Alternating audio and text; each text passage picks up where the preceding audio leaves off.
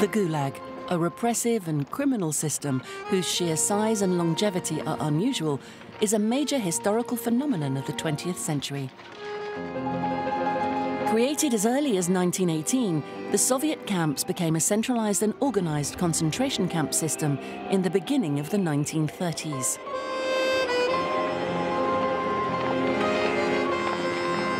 The collectivization of the land sent hundreds of thousands of farmers to the Gulag.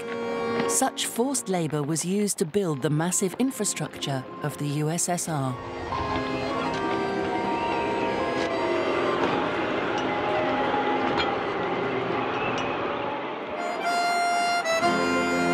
The Gulag was like a country within a country, a lost continent, an independent civilization difficult to see, and to this day, still unknown and misunderstood.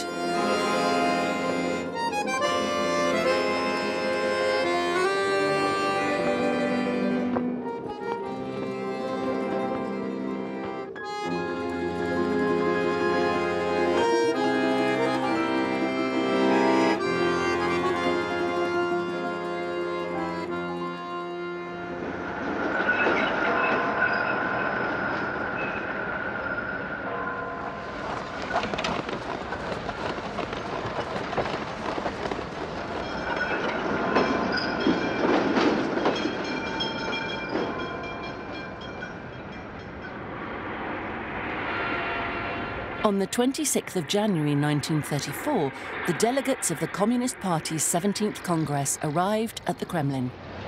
The party's dignitaries arrived by car, like Kirov and Molotov.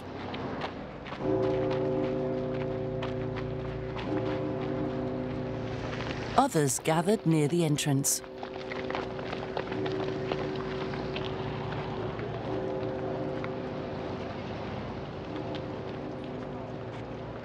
Stalin!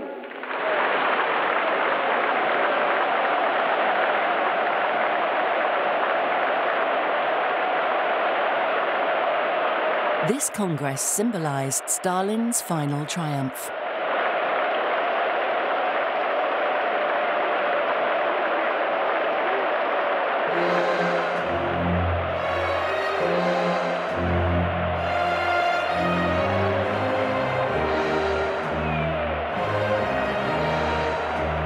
He is on the tribune, surrounded by his personal guard.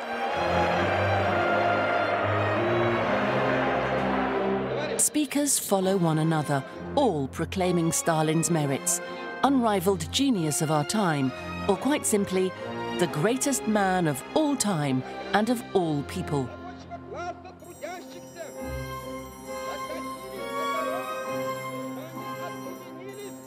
Amid the never-ending flow of praise, no one questioned the decisions of 1929 to 1930. Decisions that led to catastrophic results. Agriculture production dropped by 40%. Starvation, purchasing power dropped by 50%. Political repression exploded. Forced labor expanded.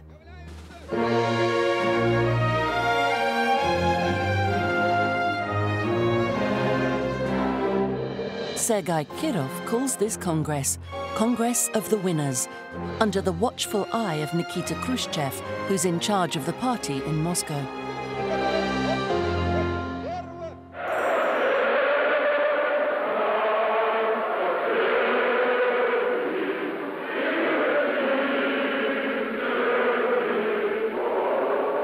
Stalin explains the difficulties encountered during the process of building socialism. The political goal is correct and the party cannot be wrong. Therefore, problems and delays are obviously a mismatch between what was decided and what was done.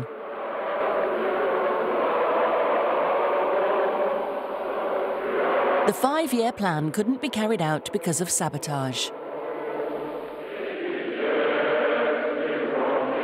The conspiracy theory helps explain the major difference between what was promised and what was done, between speeches and reality.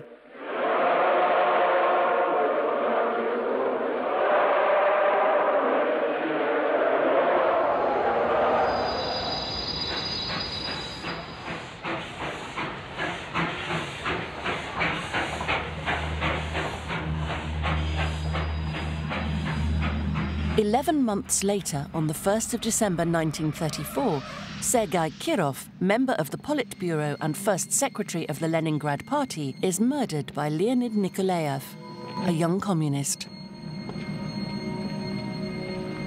Kirov was the lover of Nikolaev's wife.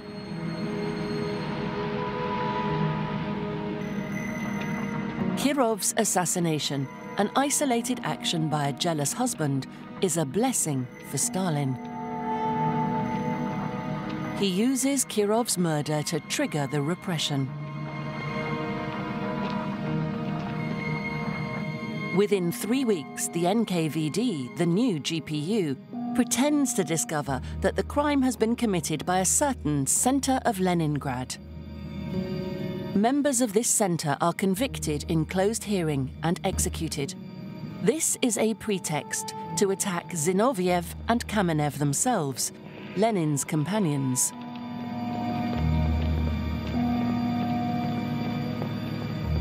They are arrested and convicted on the basis of ideological connivance with Kirov's assassins. The repressive machinery is getting out of hand.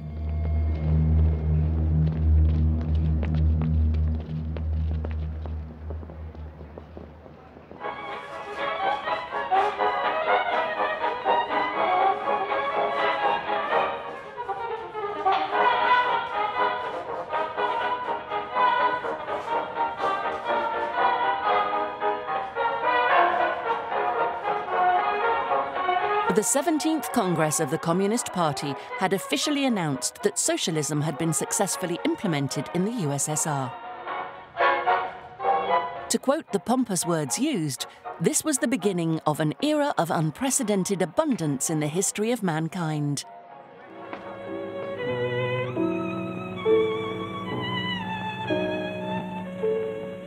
As official propaganda claimed it, life has become better, life has become happier. These words were taken from one of Stalin's speeches and are displayed in all public areas and even on the entrance gates to the labour camps.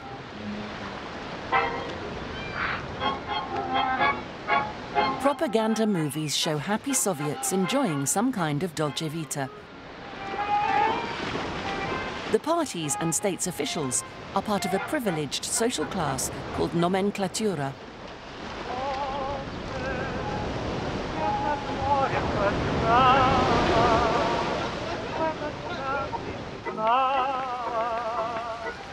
And while waiting for abundance to benefit everyone, it certainly benefits a few thousand apparatchiks who are able to enjoy material advantages such as comfortable apartments, special shops, and vacations near the Black Sea.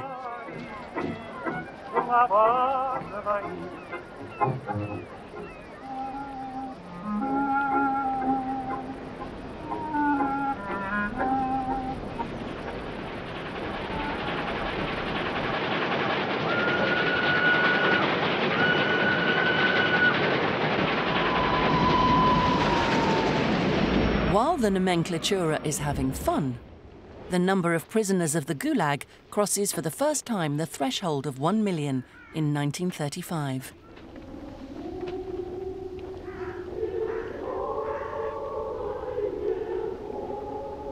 One million prisoners and another million outcasts called specially displaced. People deported to settlement villages, usually located in the same hostile regions as the Gulag's camps.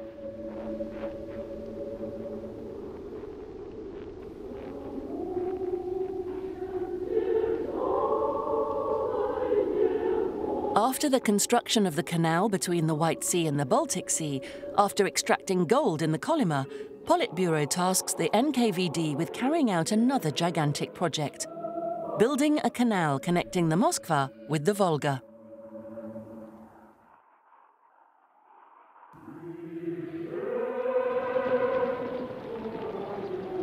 In 1933, as soon as the construction of the canal between the White Sea and the Baltic Sea is completed, part of the BBK's labour is moved to the massive Demytlag construction site, which got its name from the camp in charge of the work on the Moskva-Volga Canal.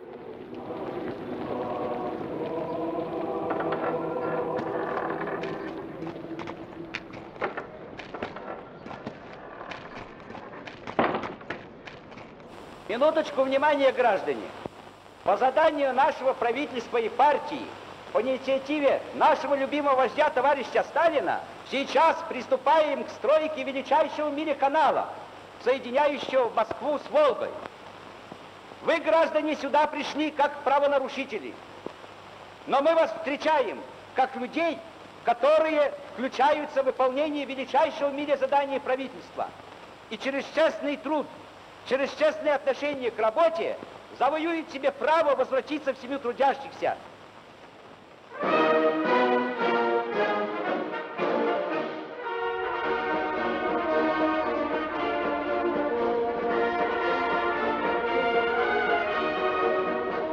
Once more, the regime's propaganda shows how such tremendous work is being carried out to music.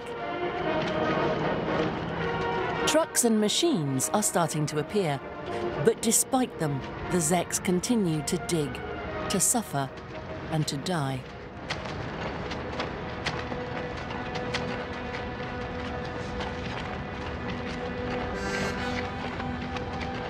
During its apex, almost 200,000 prisoners work on the project. 30,000 of them die there.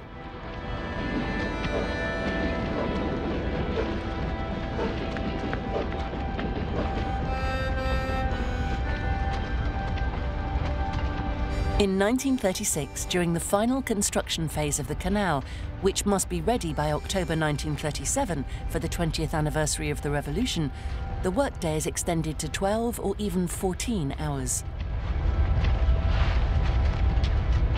Teams work in shifts day and night in the cold and the wind. Horrendous conditions.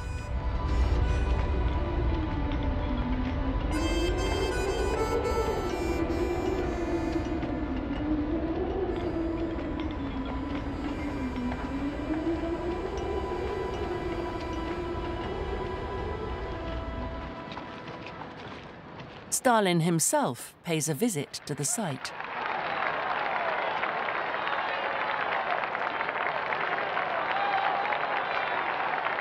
Images show us the Zeks happily greeting the little father of the people who sent them to hell.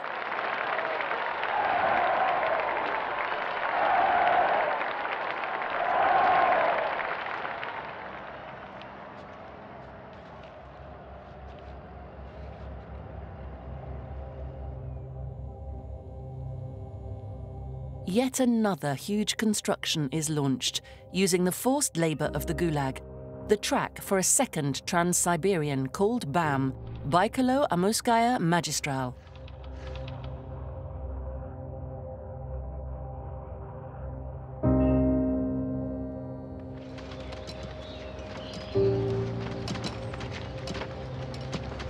The building of this strategic railway of more than 1,500 kilometers begins in 1933 and continues until the middle of the 1940s.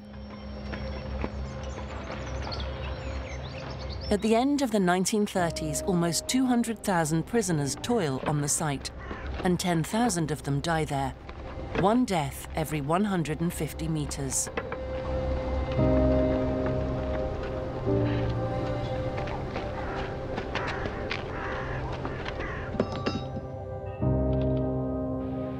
In the vast area of the Ukhta and Pechera north of the polar circle, the ground is full of oil and coal.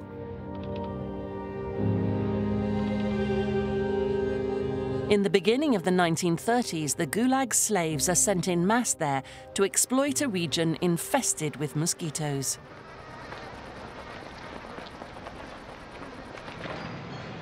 "100,000 Zeks are digging shafts to extract the ore. Soon there will be 20 coal mines."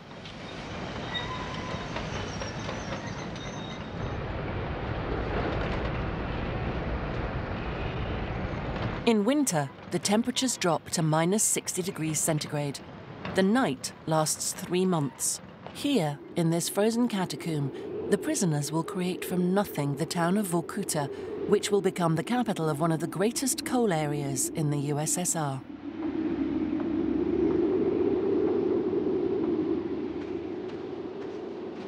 The NKVD sends to Vorkuta the most dangerous political criminals, as they call them.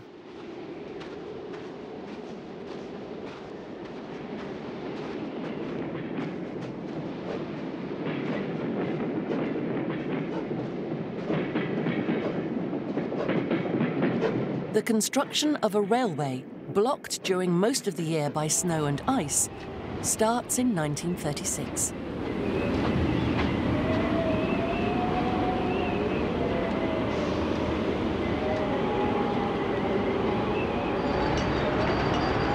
In the middle of the 1930s, the Gulag has become a giant administration that uses the workforce of all prisoners in the USSR. The Gulag industry becomes an essential cog of the Soviet economy.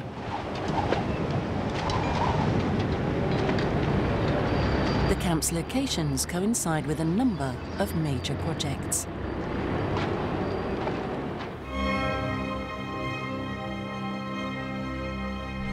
"200,000 prisoners are digging the canal connecting the Moskva to the Volga in the Dmytlag.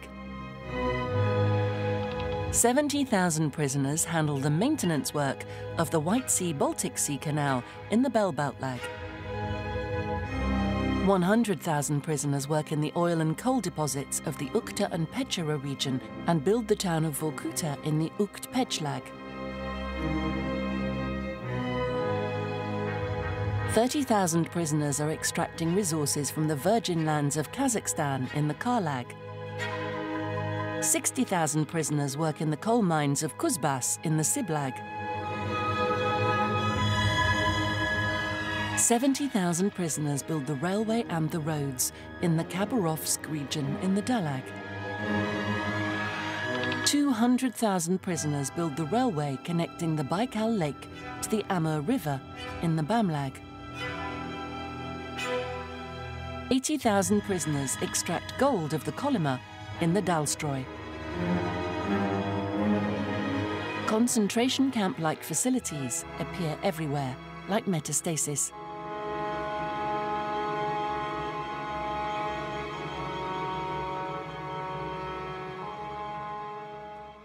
Троцкисты и бухаринцы, товарищи судьи, этот право-троцкистский так называемый блок, верхушка которого фигурирует сейчас здесь на скамье подсудимых, это не политическая партия, это не политическое течение, это банда уголовных преступников. И не просто уголовных преступников, а преступников, продавшихся вражеским разведкам, преступников, которые даже уголовники третируют как самых падших, самых последних, самых презренных, самых растленных из растленных. During the three made-up Moscow trials in August 1936, January 1937 and March 1938, the highest figures of the old Leninist Guard suffer torture and publicly confess so-called crimes of treason, sabotage and terrorism.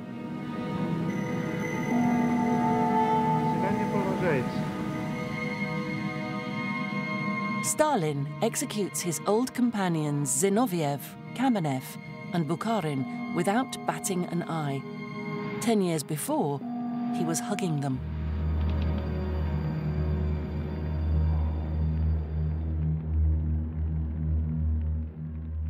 Товарищи, троцкисты-зиновьевцы, которые являются прямыми врагами рабочего класса трудящихся, докатились до того, что они объединились с фашистами, объединились со всей нечистью, которая злобствует против первого советского государства, где господствует труд, где господствует рабочий класс, вместе со всем трудовым народом нашего Советского Союза.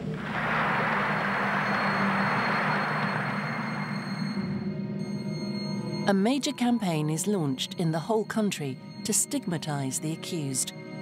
The goal is to lead people to accept that the revolutionary heroes of yesterday have become the traitors and spies.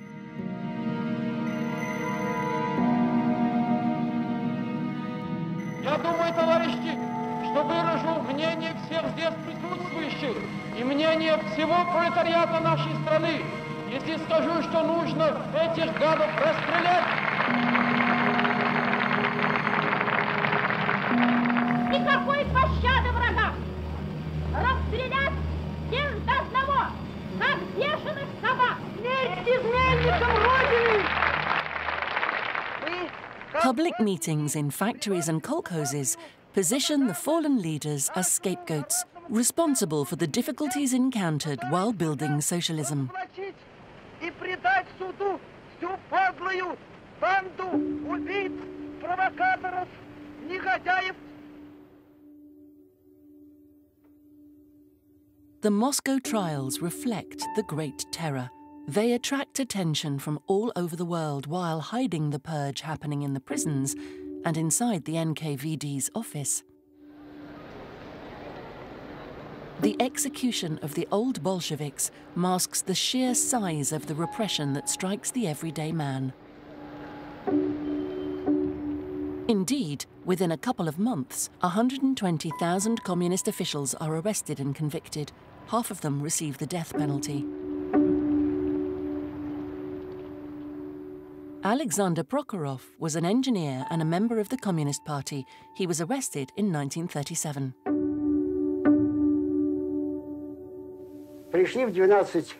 Three people came around midnight. One stood by the door while the others started their search. They woke up my son. They were looking for counter-revolutionary texts, but they didn't find any. Yet I ended up in the Lubyanka.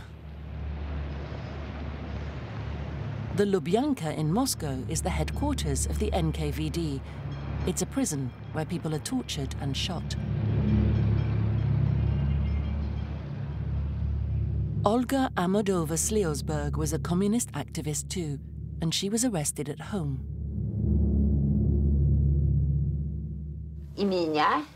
We were arrested on the basis of having joined the plot to kill Kaganovich. I'd never even seen Kaganovich.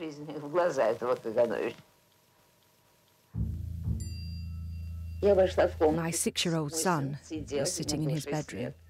I came in and I said, "Do not cry, darling. I'm going on a mission." And he answers, "Dad is on a mission, now you too. If the nanny also goes on a mission, who shall we stay with?"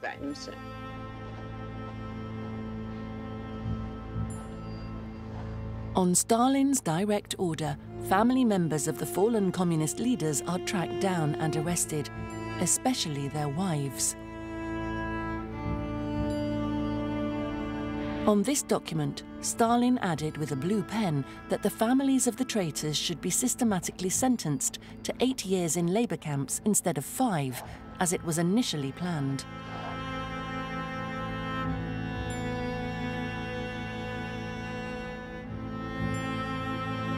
And while members of the party are purged, the same thing happens to thousands of NKVD leaders, such as Mikhail Polyachek's father. He came home. He dropped his suitcase and hugged me. And then NKVD's agents knocked on the door. We didn't know what was going on. Later on, we were told that he'd been sentenced to 10 years without mail rights. Without mail right means execution.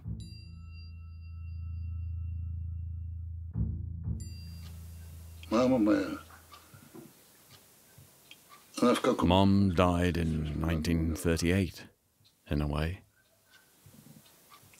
Everything inside her disappeared. The shock was so strong. She was still a young woman. She was 38. But she died inside. The Gulag's camp leaders also faced the purge. Among many others, there's Eduard Berdzin, the man with the Rolls-Royce, who had led the camp in the Kolyma. He is shot in the basement of the Lubyanka.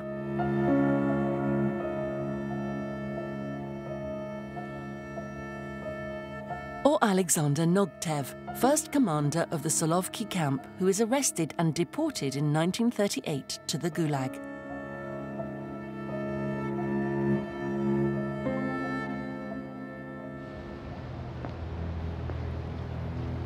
Then comes the turn of the army.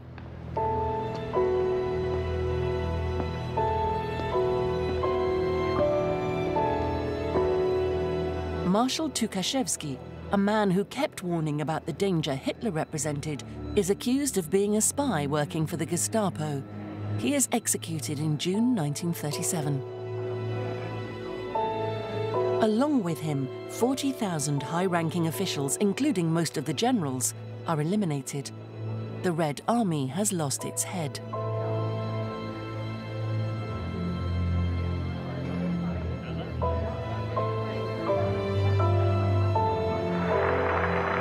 The goal of the purge of political, economic, military and police-related elites is to replace leaders of the Leninist revolution period by a younger generation, more obedient and that can more easily be manipulated politically and ideologically.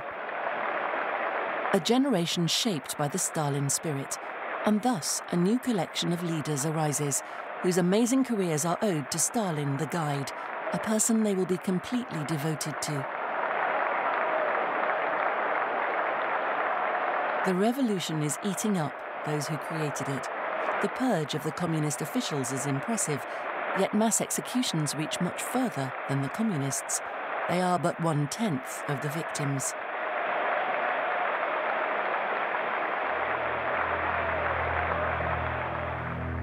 In 1936, Yagoda, head of the NKVD since 1934 and responsible for the Gulag's expansion, is arrested. He is shot in 1938 as a right-wing Trotskyist. Партия поставила во главе НКВД верного своего сына, друга и соратника товарища Сталина Николая Ивановича Ежова.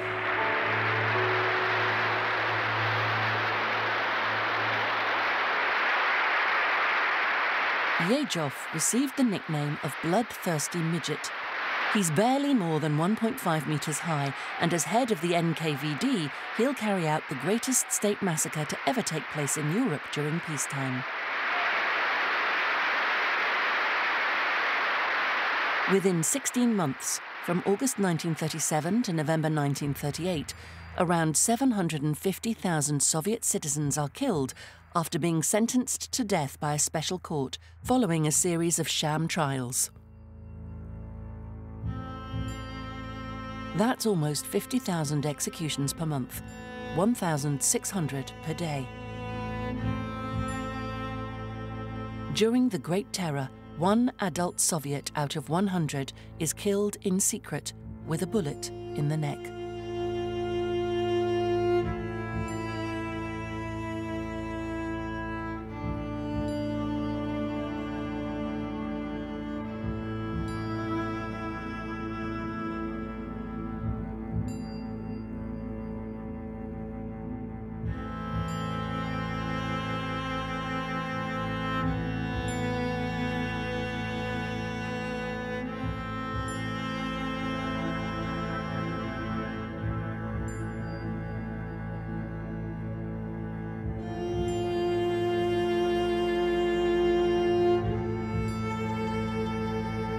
One example among hundreds of thousands of others, Gavril Bogdanov. This former kulak, who escaped exile in Siberia, is arrested on August 8, 1937. Photographed on the 12th, accused with encouraging counter-revolutionary actions, interrogated on the 15th of August, sentenced to death on the 19th, and shot on the 20th, as can be seen on the execution order.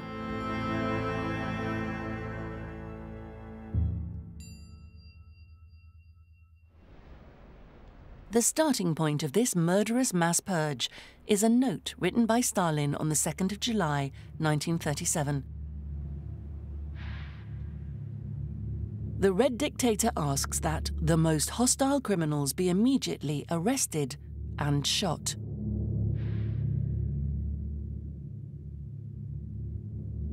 In order to carry out the order, Nikolai Yezhov publishes on the 30th of July 1937 the NKVD Operational Order Number 00447, sent to all regional NKVD leaders.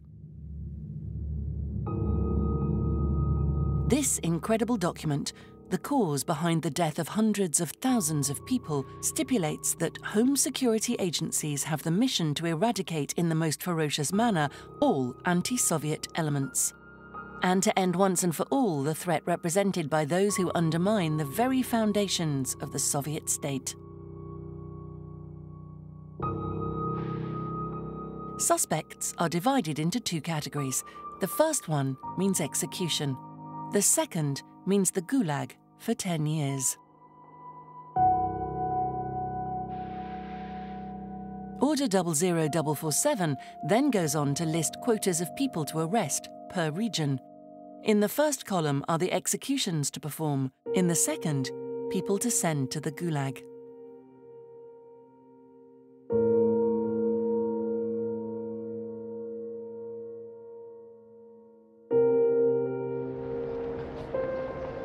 The operation starts in August 1937 and is supposed to last 4 months. It'll last 15 instead. Yezhov clearly sets the tone on the eve of the first day of the Great Terror. If we end up shooting 1,000 people more than expected during this operation, this is fine.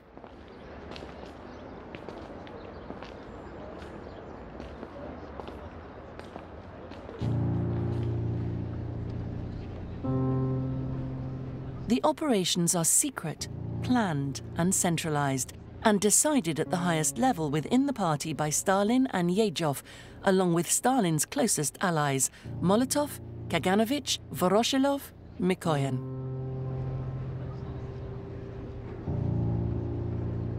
The purpose of these secret mass operations is to remove for good any threat, in order to purify the Soviet society.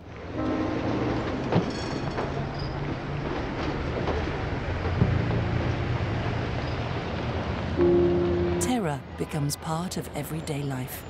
Soviet citizens are paralyzed and live in the fear of being arrested.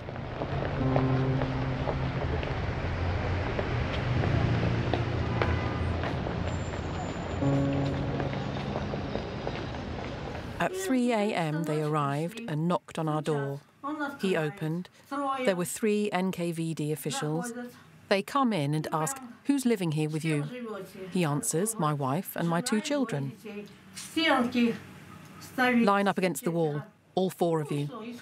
Then they continued to search the house, but they didn't find anything, yet they took Dad away. We went to the prison. There were a lot of people there making written complaints. We did the same with Mum. Someone told us, these are political prisoners. They've been sent to Siberia last night in a freight train. He's no longer here. You won't hear from him for the next 20 years. You won't have access to mail.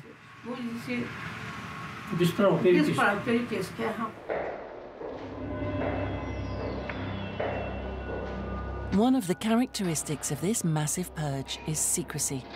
Secrecy of the judgment, usually done behind closed doors. Secrecy of the execution that takes place in unknown locations.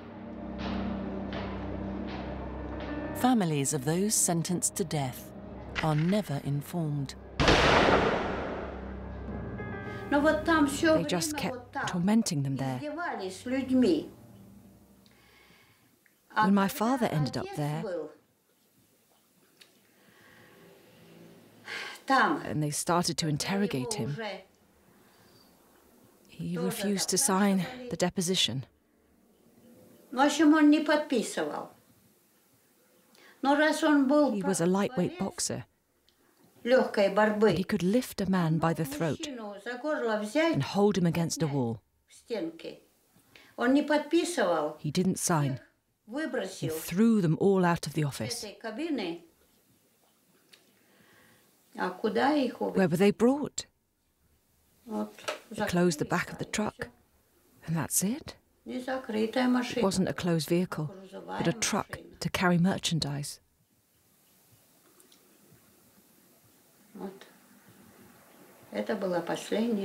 That's the last time I saw my father. How can you forget? It haunts you forever.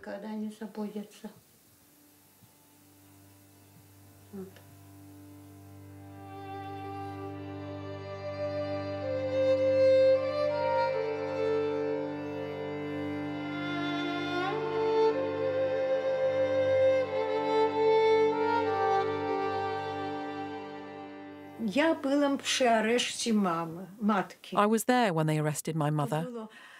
It happened at midnight. I was already in my bed. NKVD agents came into my bedroom, and I could hear the sounds of their boots.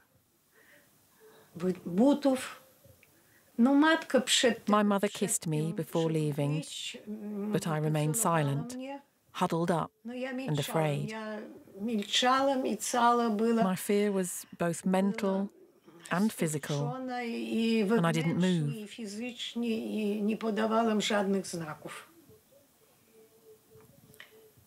When my mother left, I couldn't even see clearly because of my tears.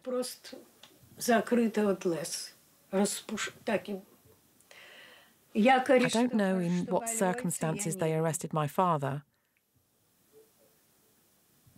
but I never saw my parents again.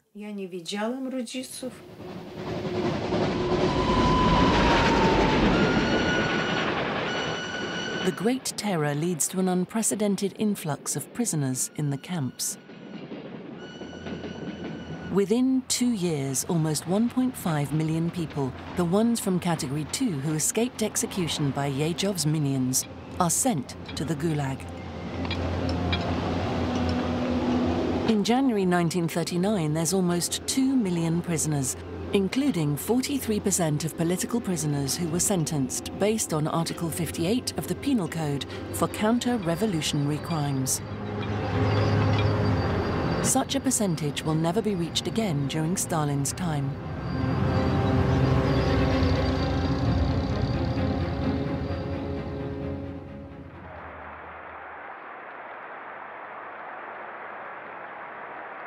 The Great Terror ends suddenly on November the 17th, 1938, following a decision by Stalin. Executions are stopped, and Yezhov is held responsible. He resigns from all his functions. In 1940, the bloodthirsty midget turned alcoholic is executed. "Tell Stalin that I'll die with his name on my lips," are his last words before being shot.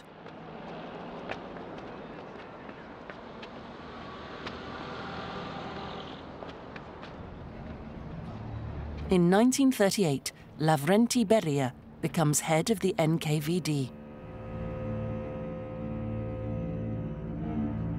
He is one of Stalin's closest friends. Beria is a professional killer who gathered experience in Georgia. One of his first tasks is to deeply reorganize the Gulag in order to make it more profitable from an economic point of view. A vast inspection of the camps begins in early 1939 and concludes that the Zeks are in a catastrophic state and can no longer work. The whole internal organization of the Gulag is revamped. The giant groups of camps are decentralized and divided into smaller units, organized around economic branches. The productive function of the Gulag is obvious when looking at the new internal structure. Indeed, the division is no longer made based on geography, but based on the economy. Direction of hydroelectrical constructions, direction of railway constructions, direction of non-ferrous metals, etc. As the war draws closer, the government sends more and more strategic orders to the NKVD. The prisoners are to build or renovate more than 200 military airports.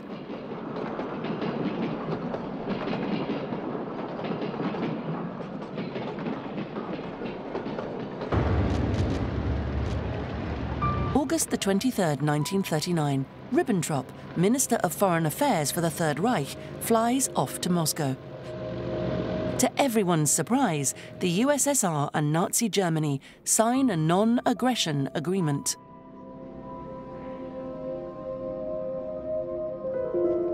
One clause of the secret protocol added to the agreement plans for the division of Poland. The Red Army invades Poland on the 17th of September, 17 days after the Wehrmacht attacked.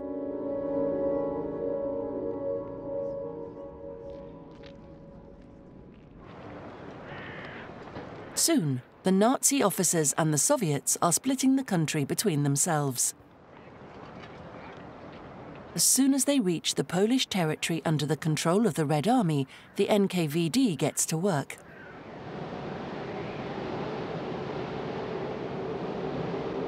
About 25,000 Polish citizens belonging to the country's military, civil and economic elite are executed in April 1940 as sworn enemies of the Soviet system.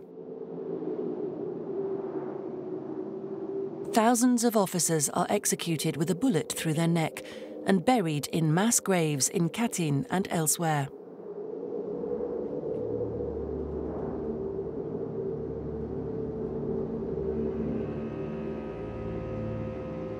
Additionally, between September 1939 and June 1941, around 110,000 Polish citizens are arrested and sentenced to forced labor in the Gulag's camps by the NKVD's special courts.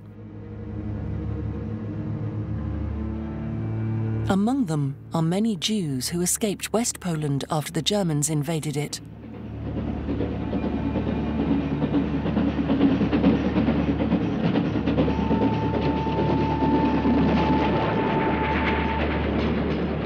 Then, within 18 months, about 320,000 Polish citizens are deported to the settlement villages bordering the Gulag's camps in the north of Russia, in Siberia and in Kazakhstan.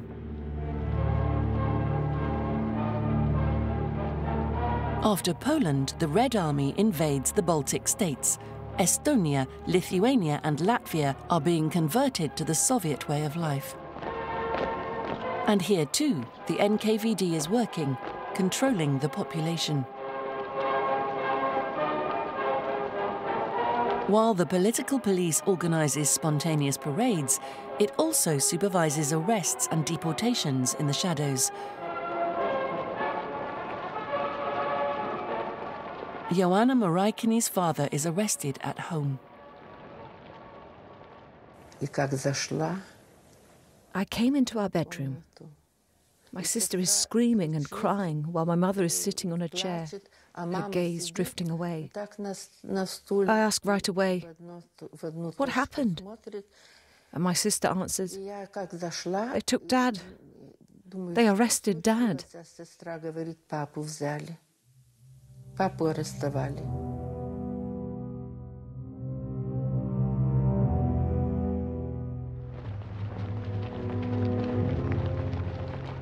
In the spring of 1941, the NKVD organizes major roundups in the newly conquered territories.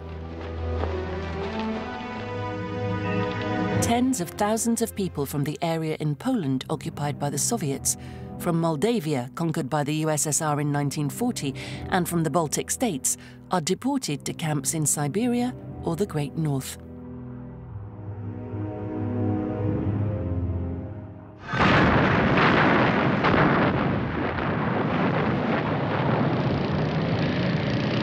On June the 22nd, 1941, the Wehrmacht attacks the USSR. The German push is incredibly quick and leads to hundreds of thousands of Russian prisoners. Cities and villages are destroyed and burnt down.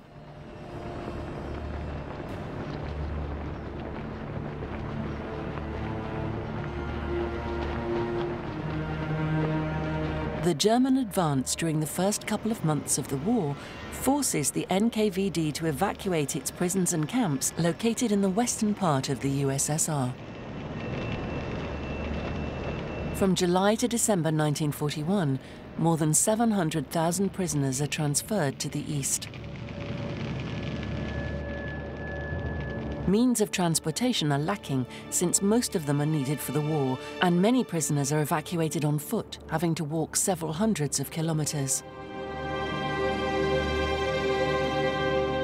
These evacuations often turn into death marches amid complete chaos.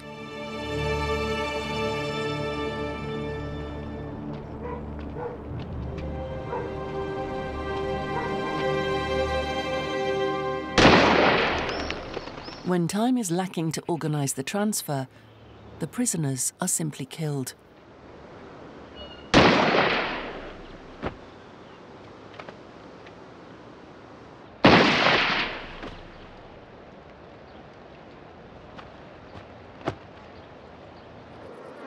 In Lvov alone, 7,000 inmates are shot. When the Nazis reach the place, they unearth the bodies and use them for their propaganda.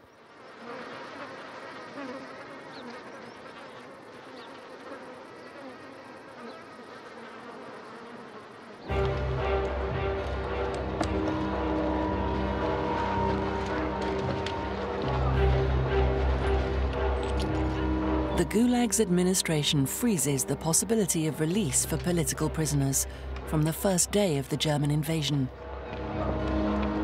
However, almost 600,000 convicts, sentenced for minor crimes, are freed before having served their time and added to the army. During the years of war, in total more than 1 million common criminals are released in advance and sent from the Gulag to the front.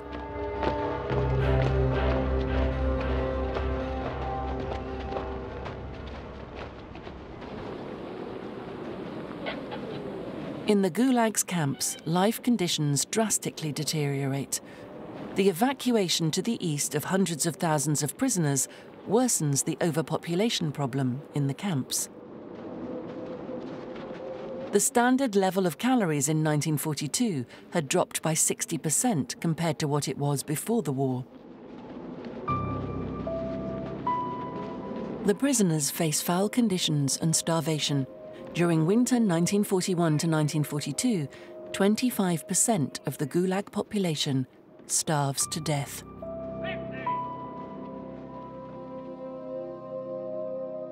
In 1942, typhus and cholera appear once more in various camps.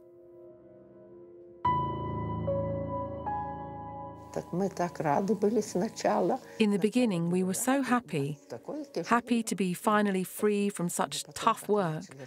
But then we started to have fever and hallucinations. Some women were delirious and agitated. They were taken away, but we didn't know where. They never came back, but we made it. We weren't given anything. No medicine, nothing. We just survived.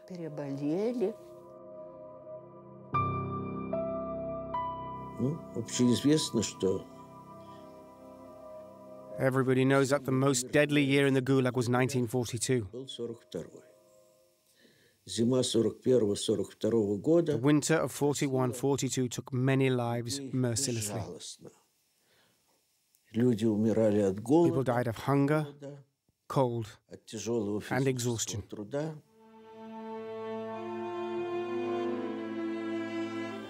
There were many dead people in this camp.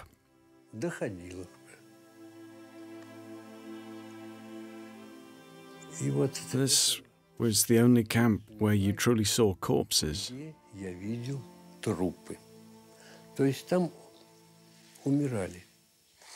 People died because of dystrophy, hunger, because of the awful food, lice, dirtiness, and everything else. Only sick people whose hopelessness we could see in their souls, in their eyes. Everywhere, people who can't do anything anymore, who don't want to do anything anymore, who think that everything is over.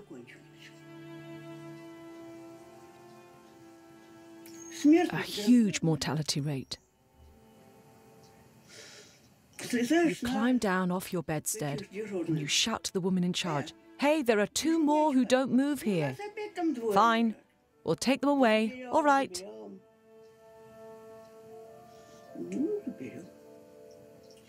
A camp where there's no longer any life, any awareness of the fact these are human beings with desires.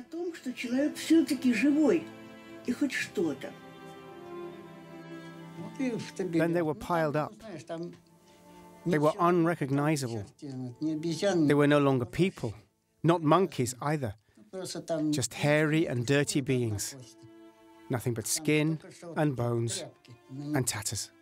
It was impossible to tell if these were human beings or God knows what. We piled up the bodies like wood. Each corpse had a small wooden board attached to its leg that listed the name, birth date, reason for conviction, and punishment.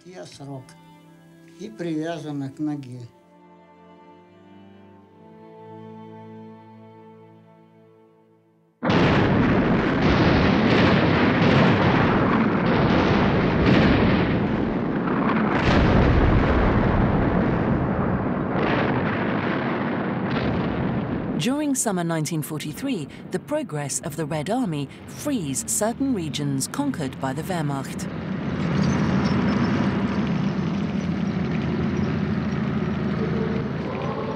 The Soviet soldiers are happily welcomed by populations who suffered from the German occupation. But the NKVD resumes its arrests right away.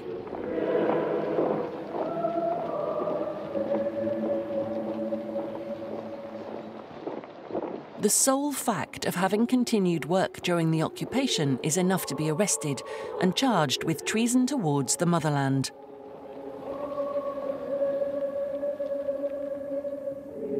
Elena Markova's father was shot, and she was arrested in 1943 when she was 20.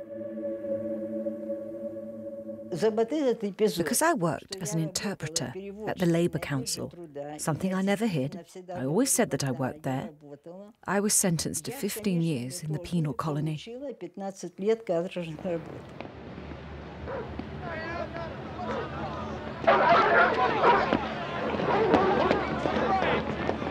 A new category of camps is created in 1943 for the so-called traitors, penal colonies, with particularly harsh life conditions.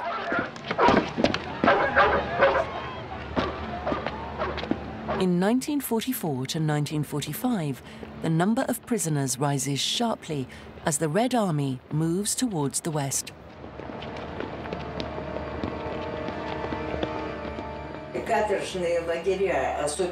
Penal colonies, especially in 1944 to 1945, were places inhabited by many so-called fascist prisoners, and officials thought they should just die. That's why penal colonies were known for their high mortality rate.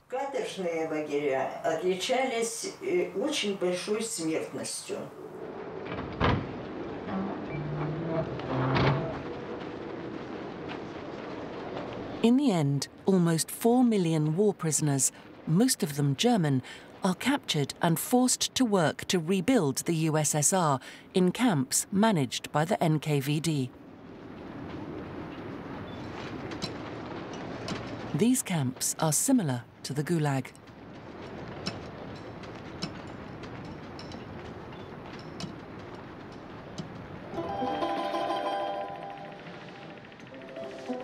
Propaganda films shot in 1944 show a camp in Kazakhstan where German prisoners are treated with respect.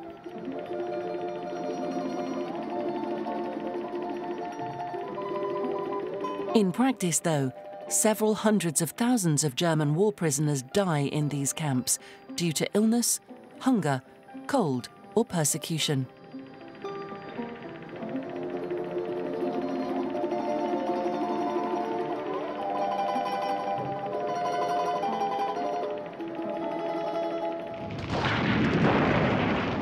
In April 1945, the Red Army takes over Berlin. The end of the war could mark the beginning of better tomorrows for the Soviets.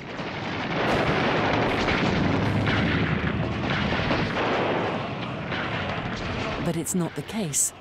The Gulag archipelago continues its unstoppable propagation.